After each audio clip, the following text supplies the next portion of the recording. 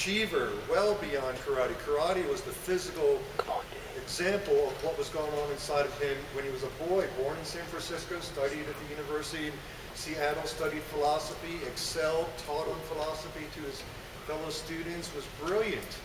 He had brought his mind to a place where he could study and remember and teach.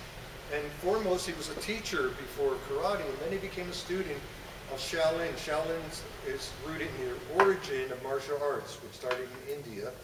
And the Wing Chun school of Shaolin is a very brilliant way, I don't know how many of you fight, but it's a way of simultaneously defending and attacking, which is why he has that amazing speed, whereas normally, if you know karate, you're blocking, throwing blocks, but he would find this way, and then the one-inch fist, which is really this movement, after you hit someone and then into their heart, he would be able to have so much intention and passion behind that in his whole body that that fist, that one-inch punch would drive a man 10, 15 feet across the road.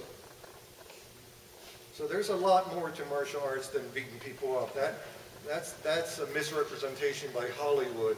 And anyone who studies the martial arts, I do, studies it to make peace, to prevent violence.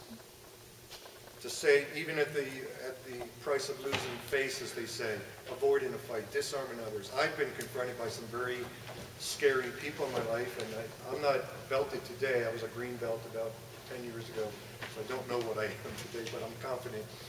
And a big fellow said he was a brown belt, and he made this macho remark and said, I could take you. And I go, why would you even think that way? You know, I'm a man of peace and gentleness. Why would we not want to greet each other positively and assume we're connected, we're in the same species? And he didn't like my talk. He thought I was preaching. And he said, you're more than that. You're a 7th level, 7th Dan black belt. And because my confidence, so often, not often, 3 times in my life, I've gotten out of some pretty scary situations because my confidence said to people, no. But inside, the tiger in me says, no, you don't want to let this tiger out. So I have such a respect. I hate violence. I absolutely hate it. But I would certainly use it in self-defense or to minimize conflict. So Bruce Lee, discipline. What did he teach us? He taught us he could do push-ups on 2 fingers, right? His thumb and his finger, boy.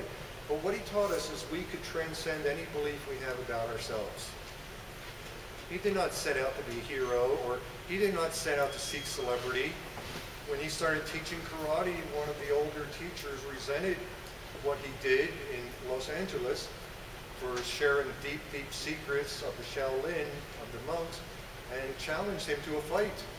Well, what was his attitude? His attitude was, come on.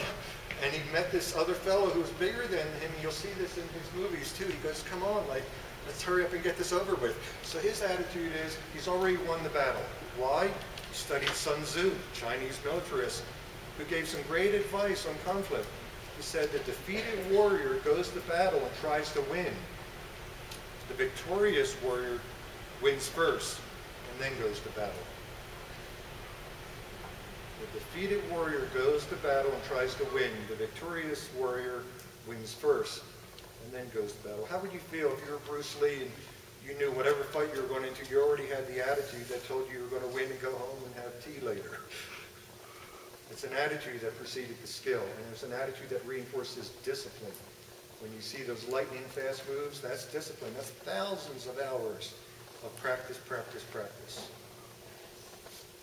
So discipline. Also, one other point I want to make before we wrap up here pretty soon. We've got 6 more minutes. The key to Bruce Lee's success was concentration, not just repetition. Concentration. Spaced repetition is taught as a way of studying and remembering, and it's important.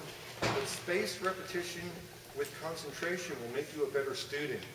How do you concentrate? You eliminate distractions, whatever they might be. You can close your door, turn off the radio, whatever.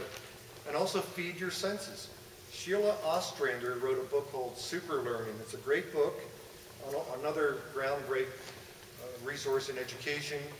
What she found is students who are listening to Baroque music models the heartbeat, 45 to 70 beats per minute. It's why good restaurants will have Baroque music in the background. It produces a relaxed body, alert mind. If you Google that up, you'll find super learning music. It's certain music that will relax your body and allow you to absorb information, particularly if it's memorization. Art Linkletter was taking a trip. He had to learn a language. He was going to another country in 3 weeks. I forget the country. He learned super learning, and in 3 weeks he's talking basic conversational, I forget.